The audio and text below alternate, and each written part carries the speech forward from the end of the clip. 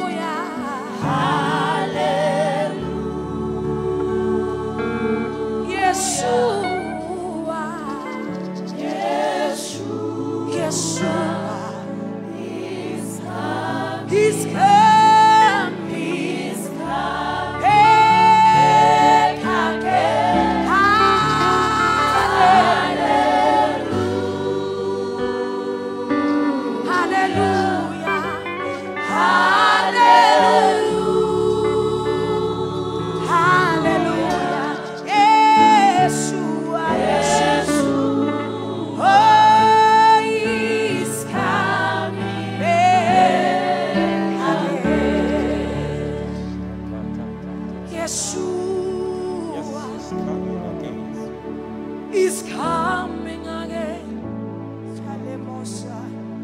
Yeshua, He's coming again. And when He comes, will He find you? Will you be ready for Him? Yeshua, He's coming again. Yeshua, He's coming again. And when He comes, will He find you? Will you be ready for Him?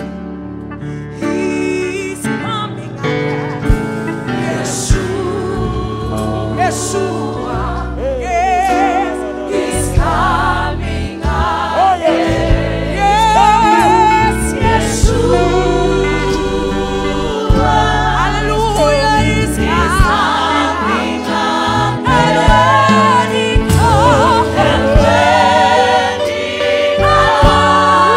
comes, will He find you? Will you be ready? Will you be ready for Yeshua? He's coming again. Yeshua, Yeshua, yes, He's coming again. Yeshua, Yeshua, Yeshua, He's coming again. And when He comes, when He comes, will you be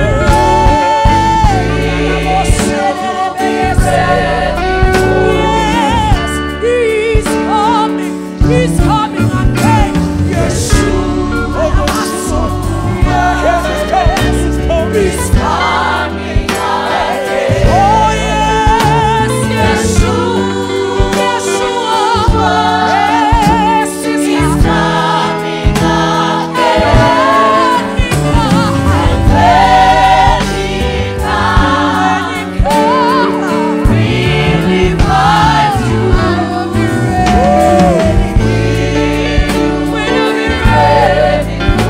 Don't wait.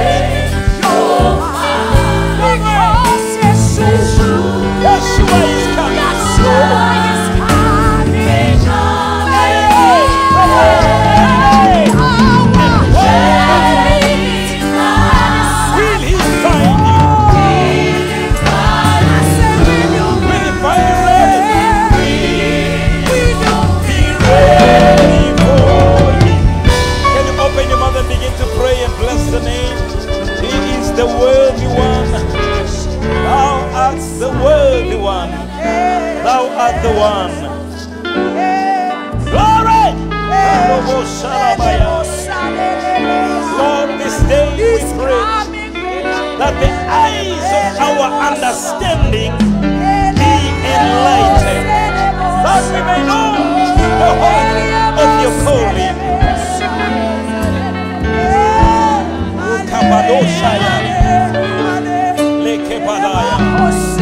We give you praise. In Yeshua's mighty name, we have prayed. Hallelujah. Let's give God a hand of applause as we take our seats in the presence of the Lord. Amen and amen. He is coming again. I want to take this moment and time to welcome all those who are watching us live through Instagram, through Facebook, be it YouTube, in any social network that you may find us. We want to welcome you and to tell you that we love you and thank you for tuning in. Hallelujah. And we cease not to pray for all those who are in the front line in this pandemic of COVID-19, that the Lord will preserve your going in and your going out, and that the Lord will bring healing to those who are already infected.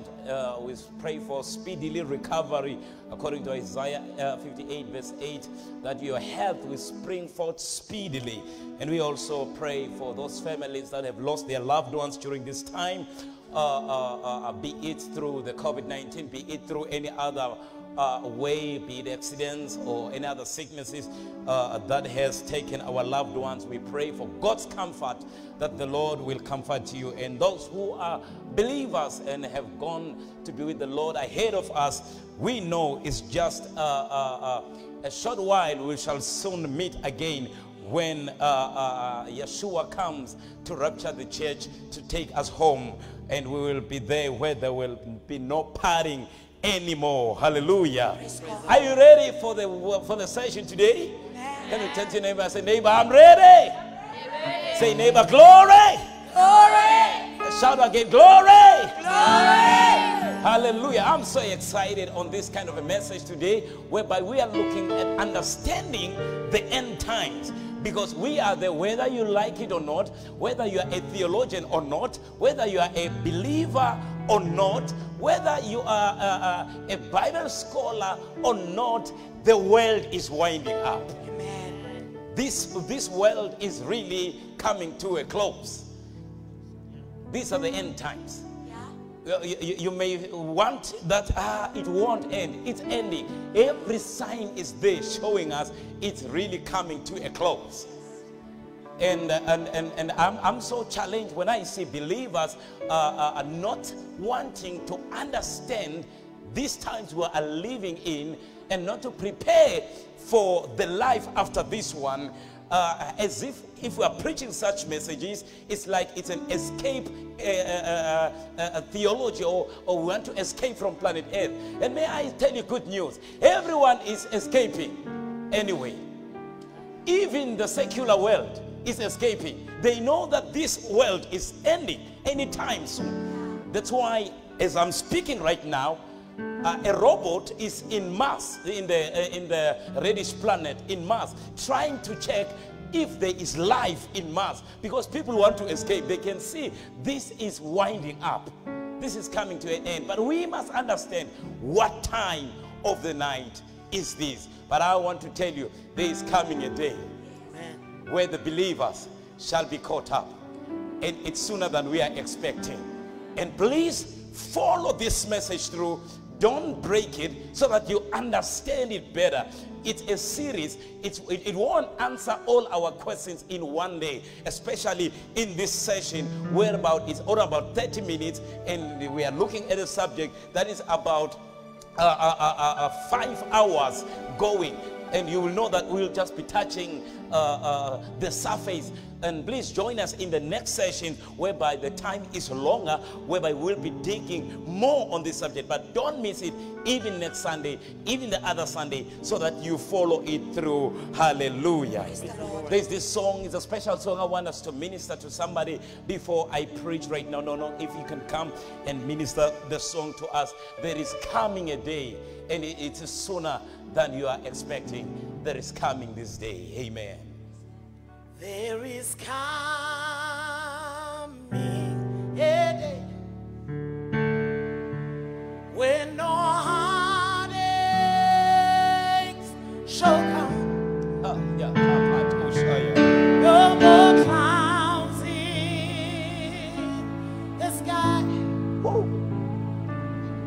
No more tears to dim the eye. Holy Spirit forevermore in that golden episode. Oh, what a day! What a day! What a day! Glorious day! There's a glorious day that is coming. That will be The day of the Lord. There'll be no sorrow, no more burdens to bear, No more no sickness. more sickness, No more pain. no more pain, no more pain, No more parting. over there. And forever I will be Yes. with the one who died for me. What a day. My Jesus, what a day. Oh, Yeshua HaMashiach. Glorious day that will be. Oh, yes. What What a a day.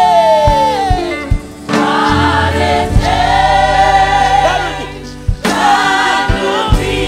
When Yeshua I shall see. When Yeshua. When I look upon his face. The one who saved by his grace.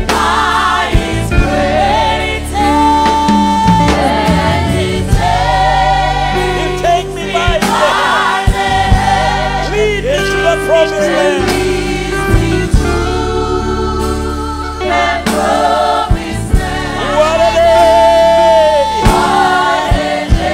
Glorious day! Glorious day! Oh yes, what a day! What a day! What a day! That will be when Yeshua I shall see. Yeshua I shall see. Oh, when I look upon his face.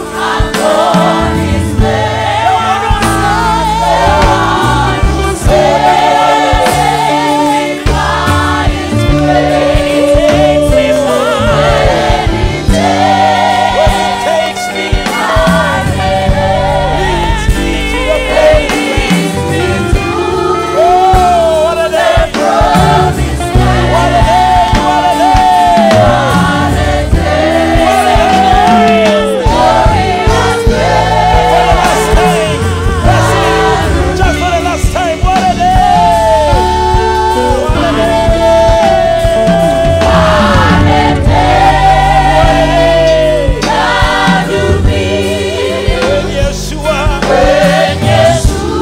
When Yeshua, when I look upon his face, the one who saved me by his grace. Oh yes, Son of God. You take me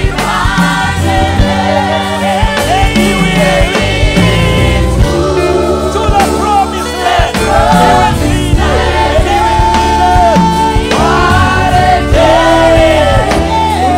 Glorious day! That will be. Just what a day! Oh, we don't know what a day. Oh, that day is coming. What a day! What a day that will be. What a day that will be. When Yeshua, When Yeshua. I shall see. I don't know about you. Will you be there? Are you ready? When I look When I look upon his face, The one who said, will have growth on immortality. by His grace. When He My takes God. me by the hand and leads me Through the promised land. Come on.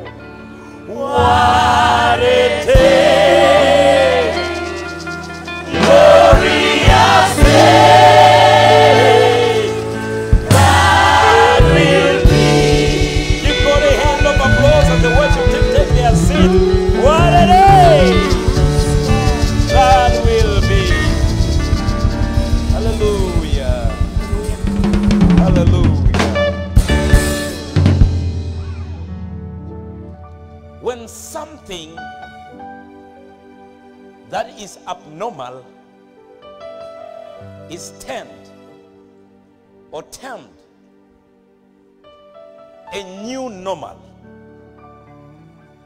and everybody is accepting it's a new normal, even wearing of the mask, entering or being restricted to enter some places, be it shopping, buying, selling, be it in public gatherings, and even this church. There are all signs everywhere. No mask, no entry. And all is termed a new normal. Bible readers, scholars of the Bible, or ordinary people need to ask some critical questions. How can something that is abnormal be said it is new normal? It's an abnormality for a human being to be on a mask, and above that, and not to be allowed to enter some places in the name of controlling the spread of the COVID-19. We can only get answers from the Bible to understand what is happening and what is all this about. Is it the mark of the beast? Are we being prepared psychologically to accept the mark of the beast without even putting any resistance on it? I wear my mask. Today we have accepted the mask. Even we are so accustomed to them that we are even branding them because we are so excited about it. But do we really think beyond it? What's the message of the time? Do we understand these days? Do we understand the times? And all we'll get from the scriptures as we study the word which has answers. When something that is abnormal is turned new normal, we gotta ask ourselves, just like in Isaiah 21:11-12, whereby the prophet was asking the burden against Duma. He calls to me out of Seir and say, watchmen, what of the night? Do you understand what night it is?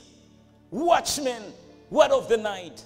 Watchmen, what time is the night? And the answer comes in verse number 12. Whenever he's saying, the watchman said, the morning comes, and also I see another night.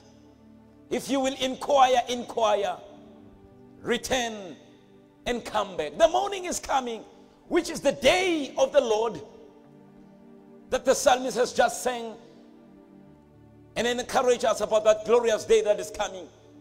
But what is the day of the Lord coming? We get an answer from the book of Romans chapter 13, verse 11 to verse number 14. Romans chapter number 13, verse number 11. If you can give us faster, Romans chapter 13, verse number 11 to verse number 14. We get an answer.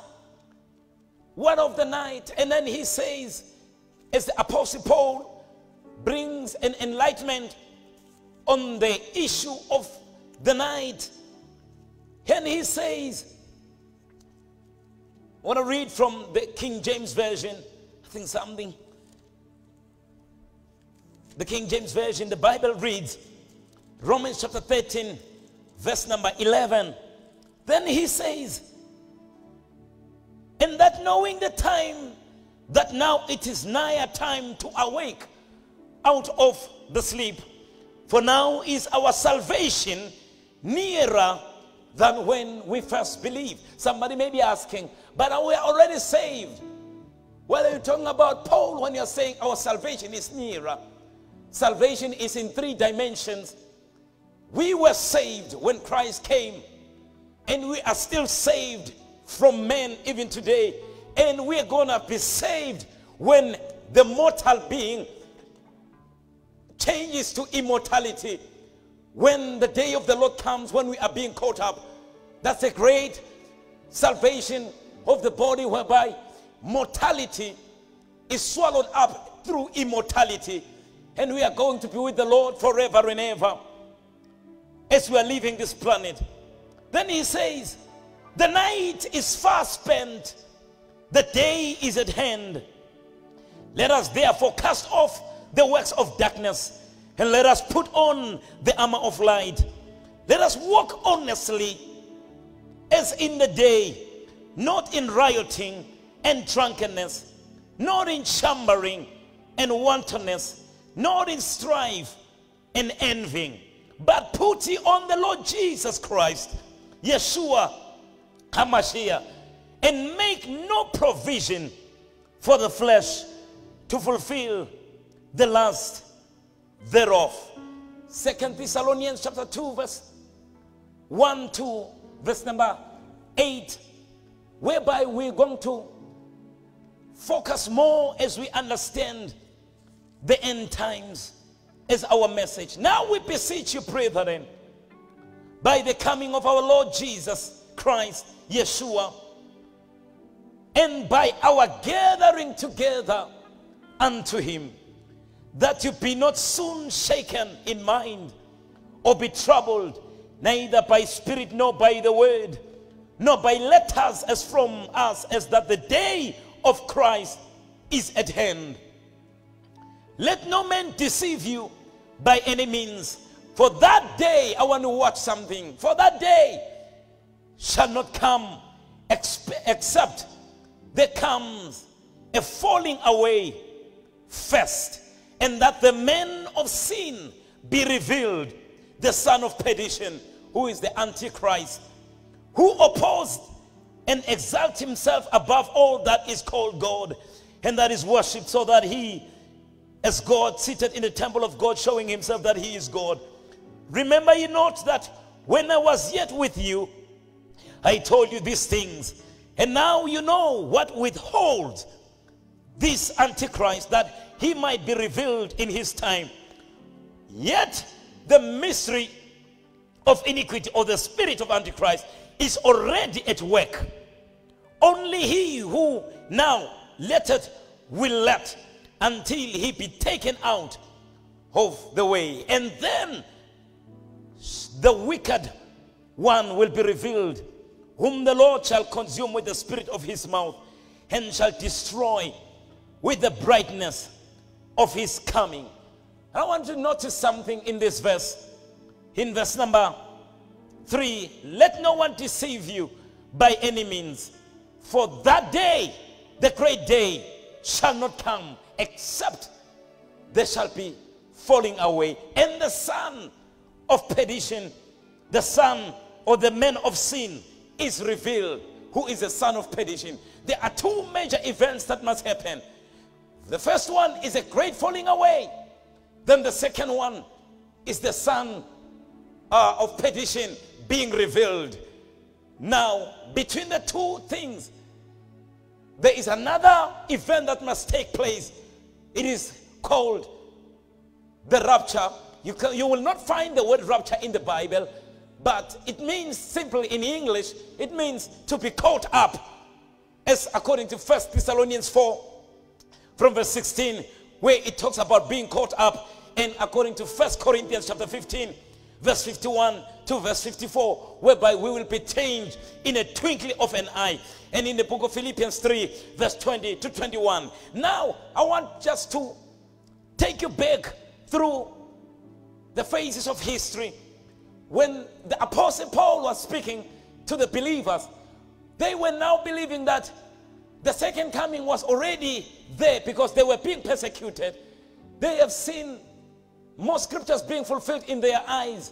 They have seen Jerusalem being destroyed. They have seen Constantine taking over the church. They have seen many things happening. The church going under tribulations. And then now they were saying, is this the end of the times? And I want to declare to us, the end of the times started from there around 25 AD. And now we are at the last of the last days. We are at the end of the end. As we are wearing our masks today, we are not the first one to wear them. In 1918, when the Spanish flu took over the world through a surprise after the World War, people were encouraged to wear masks so that they prevent the spread of that Spanish flu. But the people of that day, they rebelled, they refused. And about 500 million of them were infected. And history records that about 50 million perished during that time. 2003, there was SARS. And it was discovered around mid-Feb. Again, the masks were brought to the people. Let's try to prevent. But now when we come to COVID-19, there is a change a bit in the strategy. We wear the mask not to spread COVID-19. And we still say, wear your mask. Protect your friends, protect others. But now this has come and it is now aligned with the economy of the world. That now says, when you don't wear it, you cannot buy, you cannot sell. When you wear it, you cannot enter into some other places. There are other times when they were wearing it, they were able to buy. Even if they didn't wear it, they were able to maneuver in life. But now, in this dispensation or in this time, the restrictions are there. And the restrictions are economically based. And it's now taking us to the book of Revelations. That when the beast comes in Revelation chapter 13, he comes to control the economy. And then he says no one can buy, no one can sell without the mark of the beast. Now the Bible says where we are, there shall be a great falling away. Now the great falling away that comes, as we are going to go back to the book of Matthew chapter 24, verse 9 to 13. The great falling away is in four dimensions, or in four dimensions. Number one, it is a defection from sound doctrine. We have never seen in the history of the church, in church history, how people defected from sound doctrine, sound biblical doctrines. Everybody is coming with a new revelation. And we are putting the scriptures, the Bible aside, and we are coming with our own ideas. A great falling away has come. People are moving from a sound doctrine to another gospel. These are the days whereby Christ is no longer preached. Him crucified, Him being resurrected, Him coming. These are the days whereby we are entertaining ourselves. These are the days whereby when you speak about holiness, people are saying, don't judge me. We are in the days whereby grace has been abused, as if grace is all about to live anyhow. Yet grace teaches us not to sin. Sound doctrinal issues are being sidelined. And it is telling us we are winding up. These are the last days, the great falling away. The great falling away, it is talking about the defection of assembling of the saints. There has never been in a history whereby voices that says you should not gather. When the lockdown came, it made the whole world to be on a standstill. One of the things that were there, nobody go to school, nobody go to anywhere, and above all, nobody goes to church. And then Hebrews chapter number 10 verse 25 was put into a test, whereby Hebrews says, don't forsake the assembling of ourselves together, as the manner of some is. The great falling away has come to say, no, it is okay to be in your own house. You don't need to assemble. You don't need to fellowship with others. Actually, you alone in your house and with God, it's okay. And it is destabilizing the Bible and what the believers are called for, that we may be together in one. There is no other time in history, history of the church, whereby we have seen believers fighting each other. Christians versus Christians. And Matthew spoke about it so clearly as he writes in the book of Matthew chapter 24. Jesus was speaking about it. In verse number 10, he says, and there shall be many offended, and they shall betray one another, and they shall hate one another. And he was not speaking just to the unbelievers, speaking to us believers. Many are offended. The church is wounded. People have hurt each other in the house of the Lord. And others decided to stay at home. I'm not going to that church. They are betraying one another. In the social medias, in the TV programs, there is no other time whereby even pastors are preaching against other pastors. Church members are fighting the battles of pastors. We are selling each other out. And the world is watching us. We are not a united front. Yet Jesus prayed in John 17, one of his prayers, and he said, oh, that they may be one as we are one. But instead of being one, we are killing each other. We are selling each other. We are crucifying each other. We are gossiping each other. We are disturbing each other. Others are no longer coming to church because somebody said this to me. We hate each other. And I know somebody will say hate is a strong word, but it is. Because many will not come now to somebody's church. You know, the church, the body of Christ, is not a united front again. It's a great falling away. Number 3, the great falling away, it talks about the destabilizing of church governments. There is no time in the history of the church whereby we have seen the leadership, the simple message of honor in the church has been abused to control people, and the people who are being controlled, they are rebelling, and the government of the church has been put to a great test.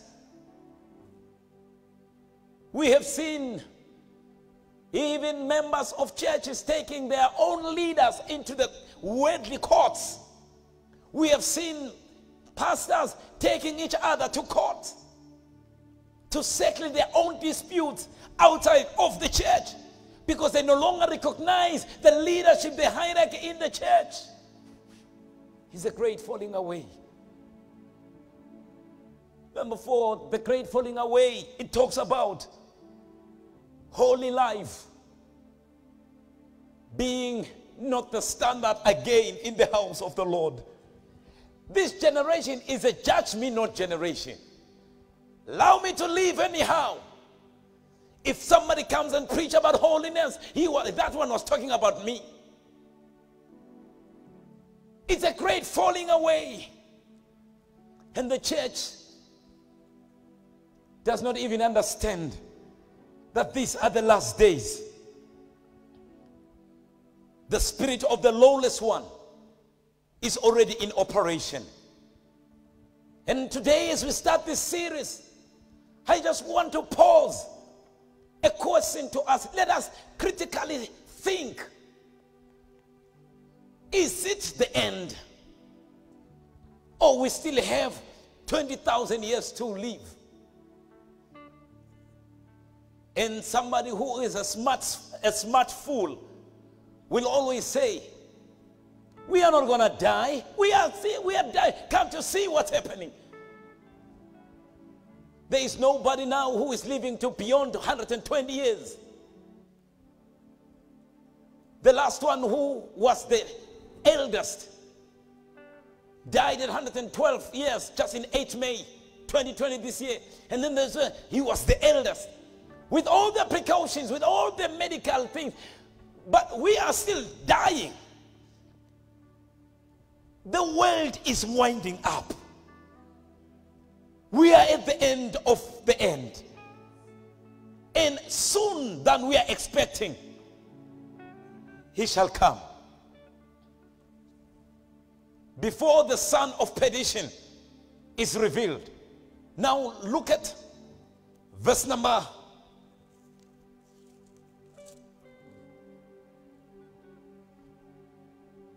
6. Now we know what will hold, that he might be revealed in his time. The one who is now blocking the coming of the Antichrist in full force, he's the church. But watch this. The great falling away has already started. You know, when we were in lockdown, many people, I'm not talking about only at high praise, in the world, many people, they lost their faith. Right? Falling away. Many people, they said, it's better to be at home.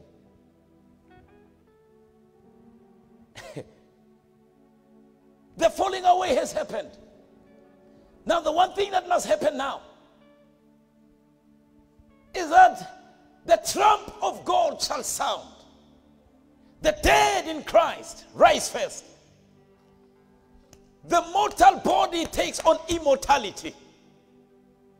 We'll go home to be with the Lord forever. And if you're not believing that we are going home, I must tell you, even the world is believing that they are going somewhere. That's why now they are preparing life in mass, because they have seen this world is coming to an end. Verse 7, the mystery of iniquity is already at work.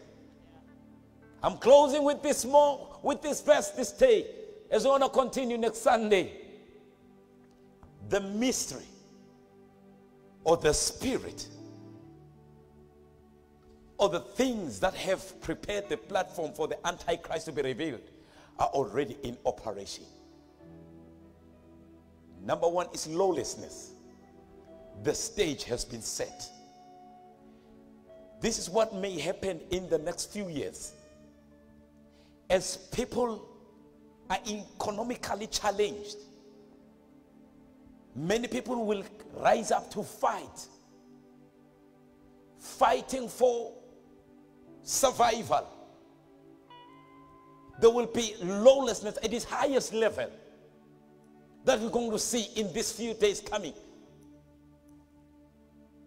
And as we are all in our mask and in everything that we are doing, can't we see that it is already the Spirit in operation?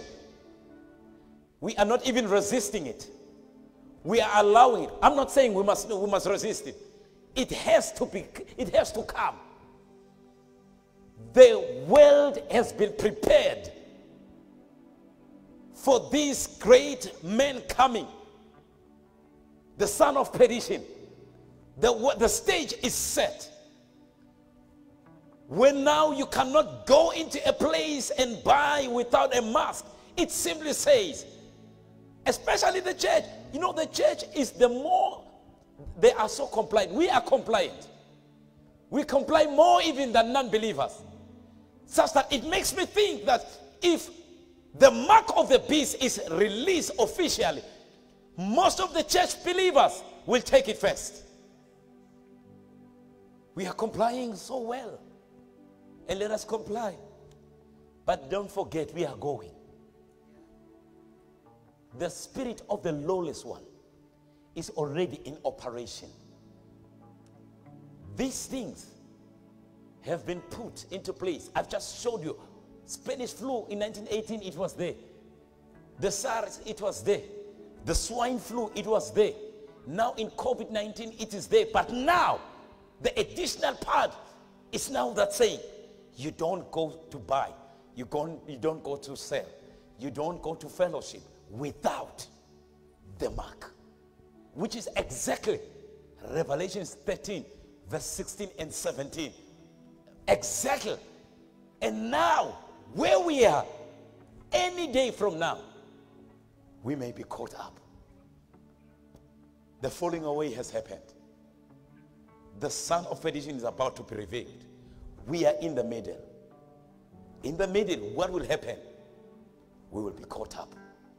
Are you ready? Have you received Christ? Time for playing church is over. Time to just be a member of your church is over. Time to be known in church and time to be known by your pastor is over. Time to want to please your pastor is over. It's time you make up your mind. Accept Christ as your Lord and Savior. Soon, it may be today after this message. It may be tomorrow.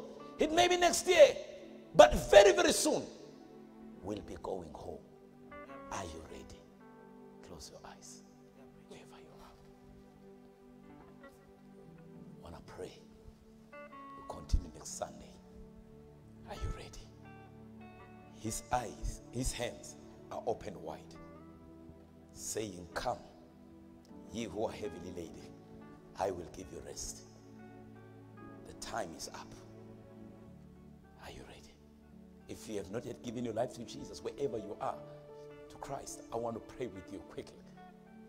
As you pray with me, say, Father, I come before you. I accept Christ as my Lord and my Savior. Today, I give my life to Him alone. I will serve you with all of my heart, with all of my soul, with all of my strength. And I shall wait for that great day, the day of your coming, the day of the Lord. I thank you for receiving me and for washing my sins and for making me whole. And today, I'm ready for your coming. In Yeshua's name, I pray. Amen. If you have prayed that prayer, please assemble with other believers. Don't listen to a voice that says, it is okay to be where you are. It's not okay. Assemble with others. Be pastored. Have somebody who will father you. Have somebody who will guide you, who will teach you the rudiments of faith as you grow. Can we all lift up our hands wherever you are? Be it you are in your sitting room, be it you are in your bedroom, wherever you are, as we receive this benediction for today. The Lord bless you. Amen. The Lord keep you. Amen. Yeshua favor you. Amen. May the Lord give you understanding of the times. Amen. May the Lord open the eyes of your understanding to know what time is it. Amen. You are blessed with an irreversible blessing. Amen. It is well with you in the name of Yeshua HaMashiach we pray. Amen. Hallelujah. God bless you. Goodbye. We love you. See you next Sunday as we continue to understand the times. A big God bless you. Hallelujah. What a day. What a day that'll be. Let us all stand on our feet. Oh yes. When I look upon His face, the one who saved me by His grace.